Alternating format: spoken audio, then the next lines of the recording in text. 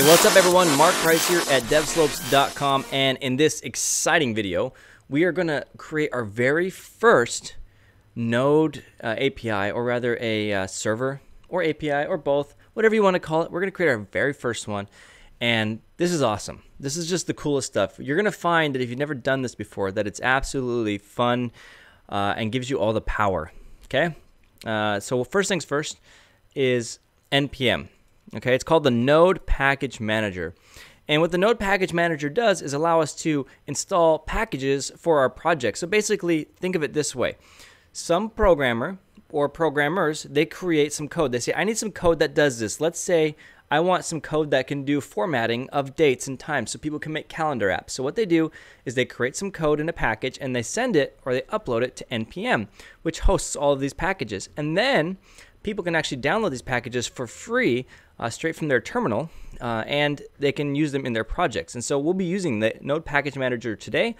And as long as you are developing with Node and building apps on the back end, you will always be using the Node Package Manager. So get used to it. And let's just show you a couple things here. Find packages. So let's say encryption. You want to be able to encrypt things. Well, look at this. People have created packages on encryption. Okay, different users, boom, boom, boom. And it's searching by best overall. Okay, that's their algorithm for finding which packages are which. So you can click the package, okay, and you can see how many collaborators on it. This looks like just maybe one person, 5 downloads in the last week, 15 downloads last month. It's not a very big package, okay? So we can click popularity now, okay? And this one has 16,000 downloads in one day and 437,000 downloads in the last month. So this package right here is clearly one that's being used a lot. And so that's what you can do. You can search for packages and you can find out information about them, and then you can use them in your projects. So that's NPM. NPM comes with Node, so when you install Node, it automatically includes the Node Package Manager. So I'm going to close out of this window, and what we're going to do is we're going to create a new project. So I'm going to create a new folder here on my desktop, and we're going to call this First API. We're going to go into the terminal, and you can do this with your file system if you'd like, your user interface. I'm going to go into my desktop, cd desktop, cd first API. Okay, and if I ls here, there's nothing in this folder because we haven't created anything yet. So what do we need to do to start working with our very first project? Well, we are going to need a JavaScript file. So what I'm going to do is I'm going to create a new JavaScript file. You can do that with Atom or brackets or whatever IDE you want, or I'm going to do it very quickly here in the Mac terminal. Okay, so I'm going to say touch, and then we're just going to call this server.js. So now we have our file there, server.js. Now the next thing we need to do is initialize this as a NPM or Node project, more or less. So what we're going to do is we're going to say npm init. Okay, and what this is going to do is it's going to walk us through setting up our project to be able to work with the Node Package Manager so we can start downloading packages and things. So what do we want the name of the project to be is asking. So I'm going to make this a little bigger here so you can see it. So we'll call this First API. Oh, URL friendly characters, my bad. First API. We'll name it the same thing. Version 1.0.0 is fine. Description. This is the first API. Entry point. Yes. And you can press enter on all of these things here. They're all optional. Enter. Keywords. Author. Mark Price. You can put your license in there. Is this okay? Yes. All right. So now if I type in ls, we now have a package.json file here. So what I'm going to do is I'm going to go ahead and open this folder in brackets. So let me open brackets. We're going to go to open folder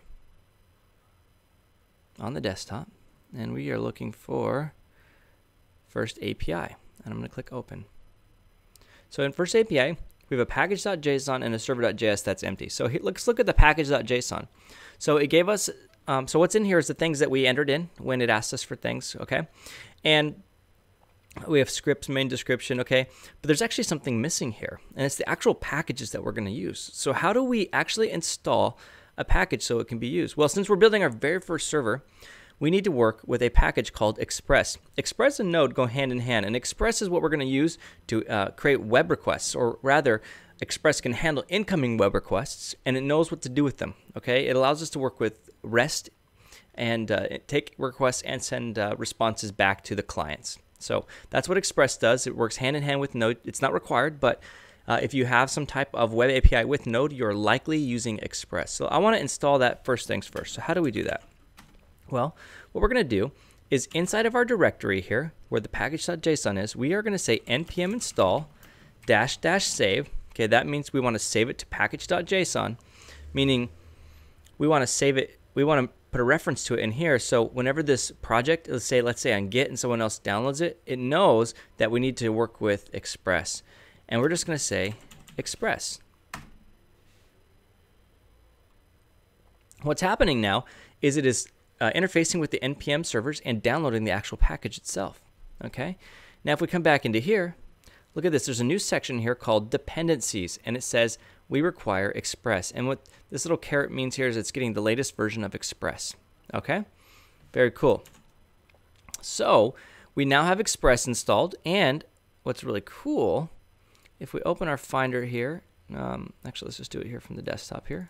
If we open our folder, we now have a Node modules folder with Express, and here's the code that the writers of Express created. It's all right here. It's really cool, right? So we've got our Node modules, we can start working with it. Now, let's say, just for fun, I delete the Node modules folder. We no longer have the code for Express, okay? If we use Express, our app will break. Well, the benefit of doing that --save, if we didn't do --save, it would have created the Node modules folder, and it would have created Express and brought it in, but our app doesn't know that it's supposed to be there. So by doing the --save, we're saying, hey code, hey Node, or Node package manager, make sure that we've got Express in there, okay? So now what I can do is in my terminal, let's say I've just cloned this project from GitHub, I can just do npm install, and it's going to go through all of those dependencies in your package.json, and it's going to reinstall them. And watch as I open up the folder here, and Node modules is now back. Okay, so if you want a package to always be with your project in your code, make sure you always do the --save. And a little long-winded, but it's important to know. It's a rookie mistake, okay? Lots of new people, they forget to do that, and then if they lose it later on, they have to remember to install it. So that's really cool. But we haven't shown you how to actually make an app yet. So what we've got so far is we've got the Node package manager initialized inside of our project with a Node modules folder and a package.json folder, or file, which describes our project a little bit. Let's create our very first server. Var express. We're going to create a variable called express equals require express. We're using the unique node require statement here, and what it's doing is it's going to go. Whenever you use require, it's going to go into that Node modules folder, and it's going to grab the package out of it, and it's taking whatever way they designed it, and they're taking that and shoving it in a variable. It could be an object, it could be a function. We really don't know unless we start working with the package over and over again, or if we look at the code. So we're grabbing the package and sticking it here in a variable. And then what we're going to do is we're just going to create an app. We're going to say var app equals express. So clearly express is a function that returns something. It maybe returns an object of some kind, but we grab it over here, and then we go ahead and initiate it by putting the parentheses at the end. It's a function. So I could also have just done this. I could have taken this like so. Are you with me so far? And then I could have done this and put parentheses at the end of it, and then we don't even need it at all. So it's the same exact code. We're requiring it, and then we grab the package, and then whatever it returns, we're actually calling the function on it. It goes into app. But it's more common to explicitly put it here in case we actually need to reference it again. We won't in this example, though. Okay, so what we've done is we've just required a package that allows the incoming of requests and the sending back of responses. It manages all that for us, okay? Now what we're going to do is we're going to say app.get, okay, and then some single quotes there, a /, put a function as the second parameter, okay? The second parameter of this function is a function, okay? So what's going on here? Well, what we're doing is we are saying, hey, if there's any type of response that's coming into us from a client and it's hitting the base URL, so this is, www.google.com. It's not google.com/whatever, it's google.com. So the base URL, whenever that happens, okay, someone goes to our base URL, what I want to do is I want to pass the request in. So req, that's typically what you write in for requests, or we can make it longer for request and response. And requests come from the client, responses go back to the client, okay? So what's happened here is the request from the client, it's getting dropped here in this function as a parameter, and the response is what we'll actually send back, okay? So we can say response.send my first API, okay? So whenever something comes to the base URL, we do a get request, which get means we're going to fetch, okay? We're going to fetch something.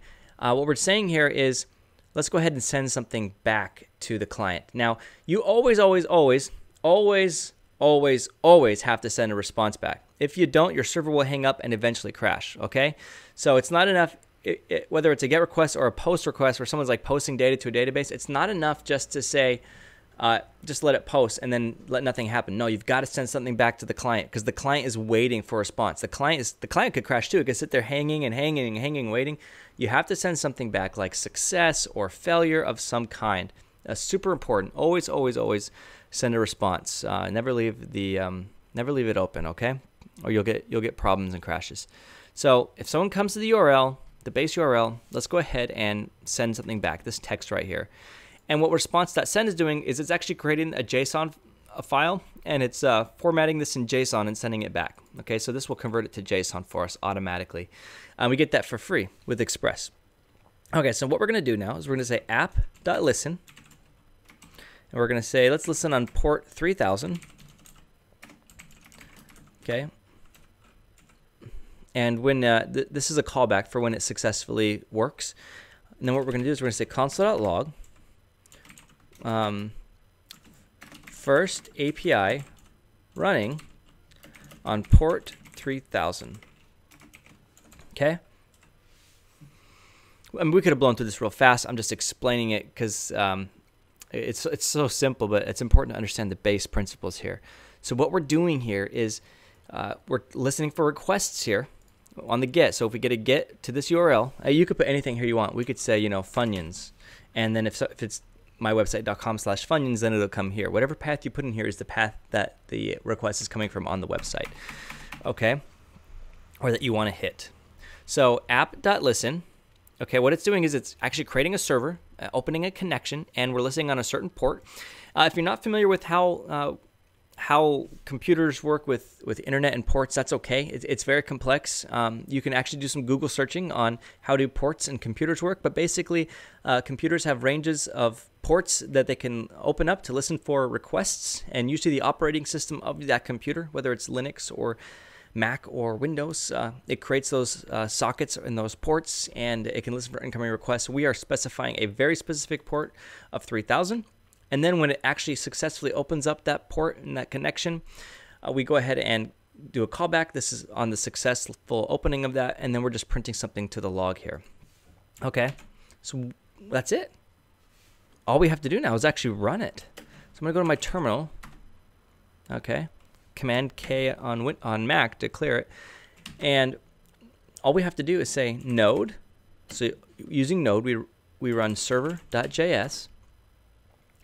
First API running on port 3000. Well, what does that even mean? What's going on? I don't know what's going on.